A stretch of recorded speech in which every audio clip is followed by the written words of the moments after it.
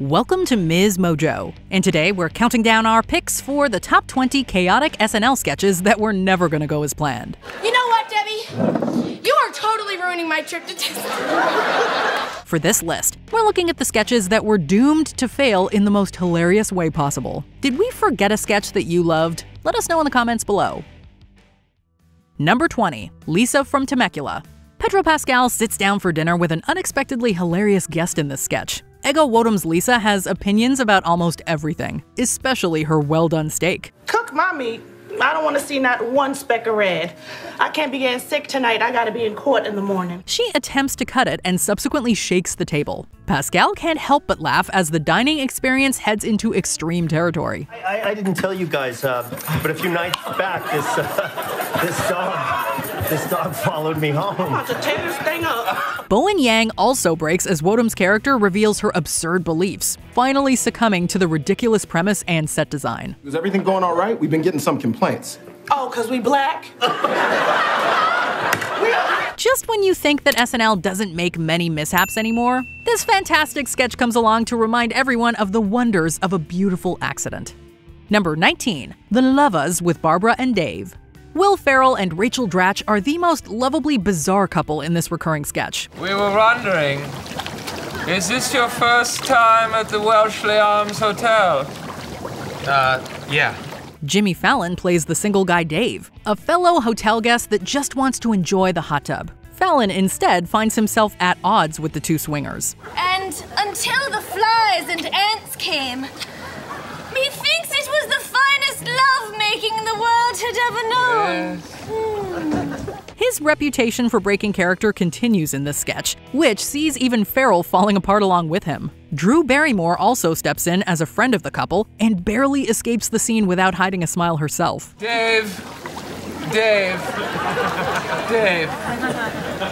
David. With accents galore, this strange session only gets better with a few unplanned laughs. Number 18, Extremely Stupid. Even back in the early days of Saturday Night Live, performers still ended up breaking on live TV. This famous sketch with Gilda Radner and Candice Bergen is one such example. Well, here, have some milk. Oh, thanks. Radner plays a somewhat inept person that can't seem to get ahead. Bergen's character functions as the brainy voice of reason, but she makes a mistake that says otherwise. You're not too bright, are you, Fern? I mean, whatever your name was. The sketch completely fumbles with the guest host's gaffe, and she responds by laughing. Radner carries on without any sign of stopping, while her scene partner can barely hold it together through the extended speech. Extremely stupid people are discriminated against all the time. And I should know, and so should Fern, because we are extremely stupid people. Number 17, Fernando's Hideaway with Hulk Hogan and Mr. T. Billy Crystal always has fun with his guests in the recurring Fernando sketch. I am in a chipper mood tonight. We got the greatest stars in the history of the world right now who are stealing my plates. I tell you this right now. During this journey to his hideaway, wrestler Hulk Hogan and actor Mr. T stop by to flaunt their muscles and attitude. The latter pumps iron throughout and even gets a chance at a one-liner. Now what is this contraption? What is this? Used to be a parking meter. Crystal's constant barrage of jokes finally breaks through the guests' tough exteriors. The duo chuckles as Fernando's wild personality proves to be too chaotic for them. Recovering with some spectacular comebacks, the comedian goes toe-to-toe with giants and completely transforms them with a few well-timed lines. You know when you laugh, your little things here go bambi, bambi, bambi, bambi, bambi. Number 16, Kissing Family. Brecken brings his boyfriend home. The famous Vogelcheck family has their son and his boyfriend over, introducing the latter to their overly affectionate behavior. My little boy is a man. Each and every member seems to kiss each other with reckless abandon. By the time Fred Armisen's father gives a speech, he accidentally hits Bill Hader and sends the sketch into a spiral of laughter. Sometimes we get so caught up in loving our own family we forget about loving... The star-studded ensemble then tries to save Kate McKinnon with a daisy chain of life-saving kisses. Every passing maneuver is funnier than the next, making for a finale that nearly destroys the cast with the gleeful insanity of it all. Armisen and Hader in particular are never the same after the halfway point. That's what I call a touchdown. Number 15. Massive Head Wound Harry. This party sketch receives an unlikely guest in the form of the injured Harry. Hey, great party. I'm sorry I'm late. I forgot where you lived. All of the guests are reasonably alarmed by his massive head wound that causes many of them to run in fear. Dana Carvey lays down on the white couch, but a dog comes by to chew on him. Carvey holds on tight as the canine almost takes off his hairpiece. The actor tries to keep a straight face while the audience loses it with laughter. He probably smells my dog! It just goes to show that real animals with empty stomachs are always hard to control on live television. Number 14. Cork Soakers. On a tour of a vineyard, visitors receive a look at the bottling process in extreme detail. This is where the final step in the bottling process happens, where we prepare all the corks for all the bottles of Brunello that you saw earlier.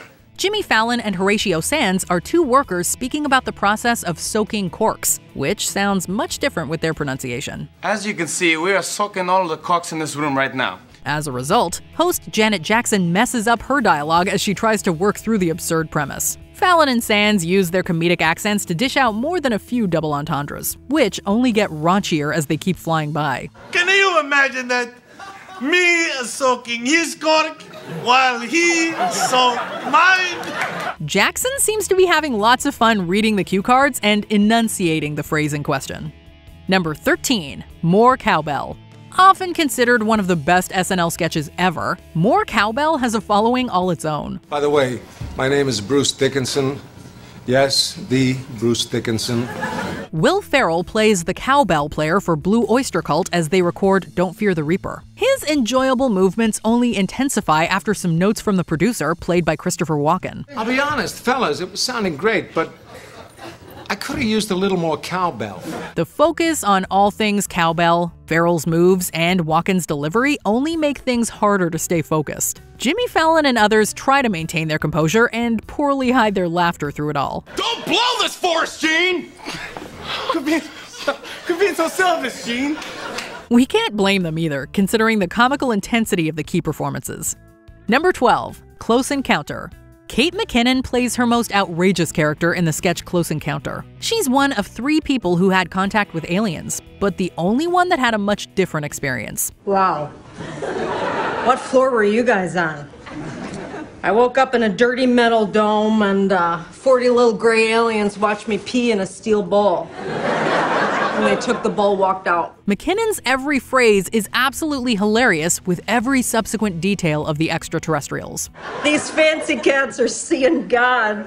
Meanwhile, I'm starting phase 2, which is me sitting on a stool, while 40 gray aliens take turns gently batting my knockers around. Guest host Ryan Gosling quickly breaks down, sparking contagious fits of laughter from the other cast members. We couldn't do much better considering the hysterically funny dialogue. With the ill-fated journey well on its way, the ensemble barely recovers to say their lines and finish the scene. It also speaks to the sketch's staying power that the actress reprised the role. Tell me about God. What's God's deal?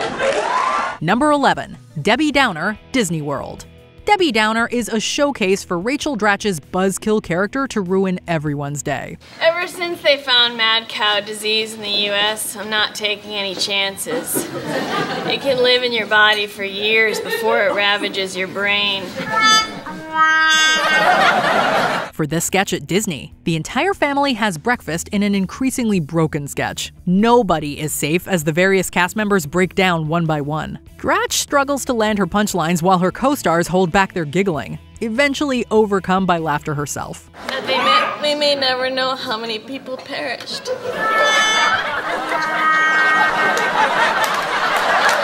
The chaos only makes the scene more enjoyable as the meal becomes bombarded by endless chuckling. By the time the lead actress has to say her big line, it is much funnier knowing that she can't even do it without cracking up. By the way, it's official.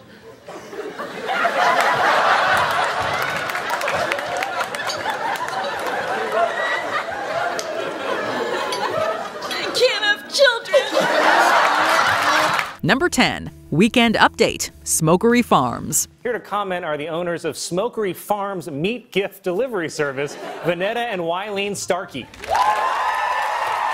Aidy Bryant and Kate McKinnon sometimes break during their shared SNL sketches. Selling cuts of meat from bad animals, the performers look like they're ready to lose it in this Weekend Update feature. You do not need to feel guilty with us, because going forward, Smokery Farms will only serve meat from animals that are individually stupid and bad. Colin Jost plays along as the duo continues to push through their sketch. Avoiding eye contact with each other, both actresses barely make it through the crazy script without breaking character. And the scent is strong. Now, our veal cutlet, okay? Their prop basket of raw meat also throws them for a loop, as its pungent scent floods the set. Building off of the chaotic premise, the comedians have a field day with the writing and stumble through their remaining dialogue. Oh, yum! Yeah. Now, I gotta say that this, now what is it? You think this? This roast duck got to be. Number 9. Whiskers Are We with Tiffany Haddish. So come on down for our Fall Cat giveaway here at Whiskers Are We. This sketch is what happens when live animals feature heavily on the show. With this idea about a cat adoption center, Whiskers Are We forces Kate McKinnon and guest host Tiffany Haddish to handle multiple felines at once. I got the pussy. The animals soon rebel as the cast attempts to keep the sketch on track. Playing referee to a basket of feisty cats, the actresses introduce more and more pets that don't want to be there. First I laughed, then he choked me from across the room. Dumb little jerk. You look tense. You look tense. McKinnon has her work cut out for her as she holds a hairless cat that is ready to fight. You won't have to worry about shedding with Toby. He shaved everything off for a gay circuit party.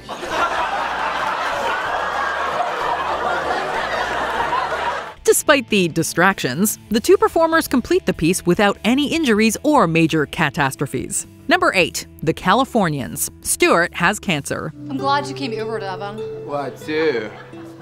Maybe you should get going before Stuart gets home. Among the more famous recurring sketches of its era, The Californians has taken on a life of its own with its parody of soap operas and the SoCal lifestyle. The direction-obsessed characters discover dramatic revelations about each other that prompt ridiculous reactions. I skipped Wilshire and took Beverly over to Santa Monica and took that all the way up. Hey, Stuart, yeah, I just came over to fix the speakers, the outside speakers on the patio.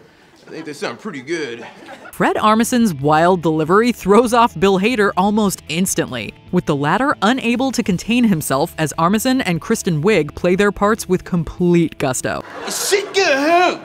Get back on San Vicente, take it to the 10, then switch over to the 405 North and let it dump you out into Mulholland where you belong! By the time the Portlandia lead makes a toast, his on-screen friend almost breaks once more. I'd like to make a toast. Thank you, Aubrey, for bringing this wonderful California wine all the way from Santa Barbara County, California. You can only imagine getting through a scene like this with some of the most brilliant comedic minds at the top of their game. Number 7. Dr. Beeman's Office. Test results. No, there's no Mark here. My name? It's Mark. Will Ferrell leads this sketch as a doctor with questionable methods and a habit of taking long phone calls. He's looking at me right now. His big, sweaty, fat face, sucking in air like a dying fish. As absurd as they come, this scene features several characters that seem eager to sabotage it at any point. The appearance of Tim Meadows only makes things crazier as he dances. I'm sorry, there's absolutely nothing I can do for your son, but I can do the robot. While the couple awaits their child's test results, the doctor frequently says dialogue that's hilariously misplaced. Even Ferrell ends up laughing along with scene partner Molly Shannon in this meandering sketch. Truth is, we misplaced your baby.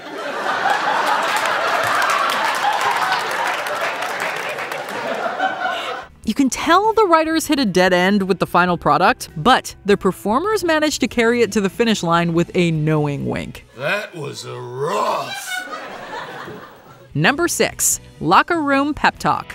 Quarterback and guest host Peyton Manning joins a losing basketball team for this sketch. Hoping to rally his team in the locker room, Coach Will Forte dances to a supposedly inspiring track.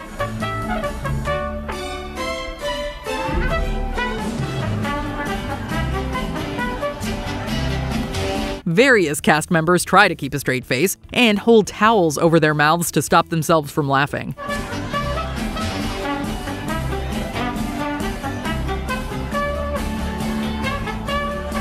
After some stellar moves, Manning joins Forte to dance along with him. I'm feeling it, Coach.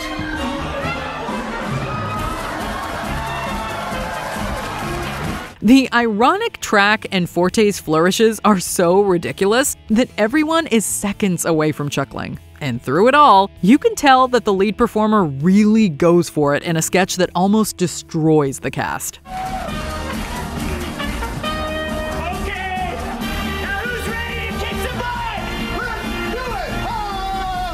Number 5. Girlfriend's Game Night. In this sketch, Bill Hader plays an elderly man named Horace that joins his partner for a game night. Hi. Sorry we're late. It's been a chaotic week. Horace's sons are suing me again. Horace, where are you going? To the Chicago... Oh, Horace! Be careful! The awkward gathering seems to be going well until Cecily Strong has to sit on Horace's lap. Considering the wacky script and direction, it's only a matter of time before somebody loses control. Don't do that here. Hurry, it's a good one. Hader later backs up and is unable to see as he begins pushing the table behind him. You know what? No.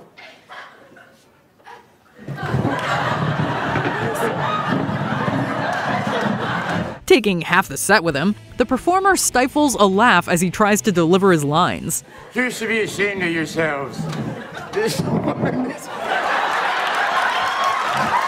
Melissa Villaseñor in particular hides her face as she giggles through the mistake. Thankfully for everyone, nobody was injured and the set didn't completely collapse. Number 4. Dress Rehearsal, Ronaldo and Alexi. This sketch might have been an excuse for two friends to try out their best comedic accents. Okay, so Santa Claus, he says I'm going to put Rodolfo in the...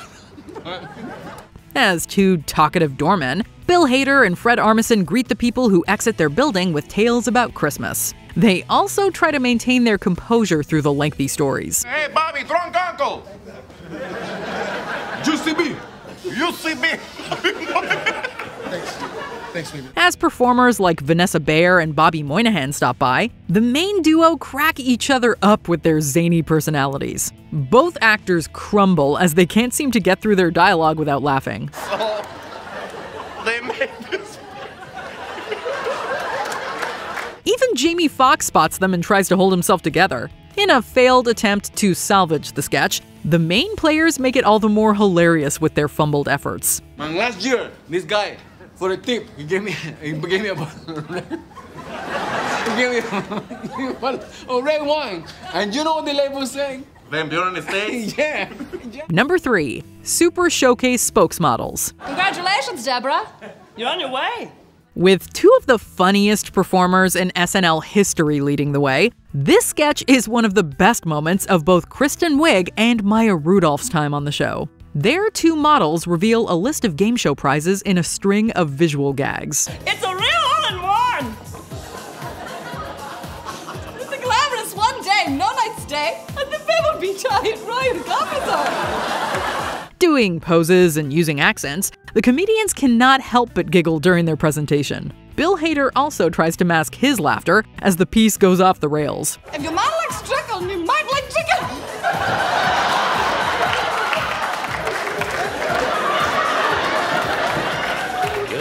You like chicken, Deborah? Showing off golf packages and chickens, there's no way any of the comedians could stay professional through this wacky scene. Along with fantastically funny stars at the helm, this sketch is so silly that it was bound to break down. Number 2. Matt Foley, Van Down by the River. All right, how's everybody? Good, good, good. There are few SNL characters as iconic as Chris Farley's Matt Foley. In one of the show's finest moments, Farley wreaks havoc in a family's basement. First off, I am 35 years old. I am divorced, and I live in a van down by the river. The entire scene works as a performance showcase that is so gloriously unhinged that nobody is completely ready for it. Getting up close and personal with co-stars David Spade and Christina Applegate, the loud motivational speaker is so crazy that it's impossible for them to keep a straight face. From what I've heard, you're using your paper not for writing, but for rolling doobies. You're gonna be doing a lot of doobie rolling when you're living in a van down by the river. The comedian even caps off the sketch by falling into a coffee table, showing the lengths he'll go to for a laugh. Oh, Matt's gonna be your shadow. Here's you, here's Matt. There's you, there. With the feeling that the entire cast could have broken down at any minute, there's an added layer of comedic tension in this classic sketch. Before we continue, be sure to subscribe to our channel and ring the bell to get notified about our latest videos. You have the option to be notified for occasional videos or all of them. If you're on your phone, make sure you go into your settings and switch on notifications.